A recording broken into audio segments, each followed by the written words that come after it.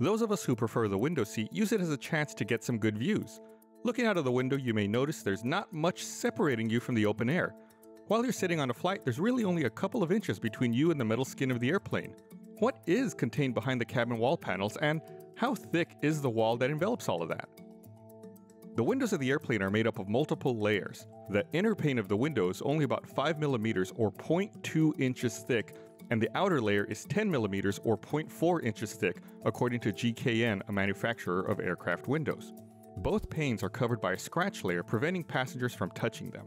Behind the cabin panels around the windows, you would find wires and thermal insulation. Like the name suggests, it insulates the passengers from the icy temperatures of high altitudes, as well as noise from the engines.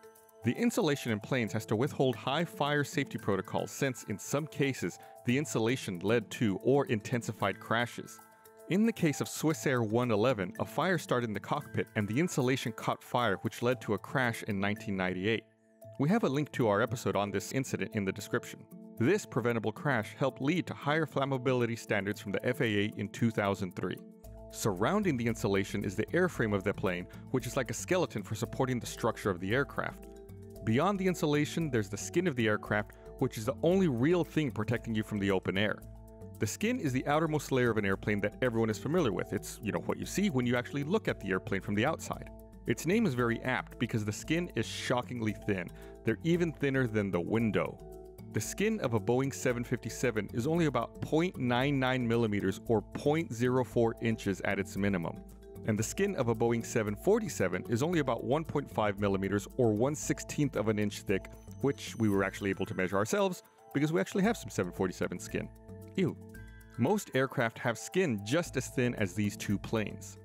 It's crucial that planes maintain this thickness because the aircraft could become too heavy, and if the skin is too thin, cracks could form.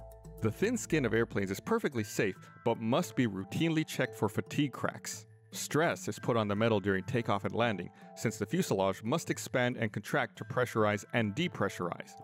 The fatigue cracks start microscopically small before they are visible. If these cracks go undetected, they can grow and cause an explosive decompression mid-flight.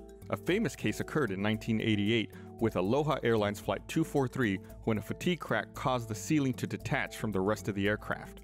The fatigue crack was undetected during maintenance and grew until it failed and caused the rapid disconnect. But ever since this accident, aircraft maintenance has been much more diligent about detecting small fatigue cracks, so don't worry, you'll still remain perfectly safe behind the thin skin of an aircraft.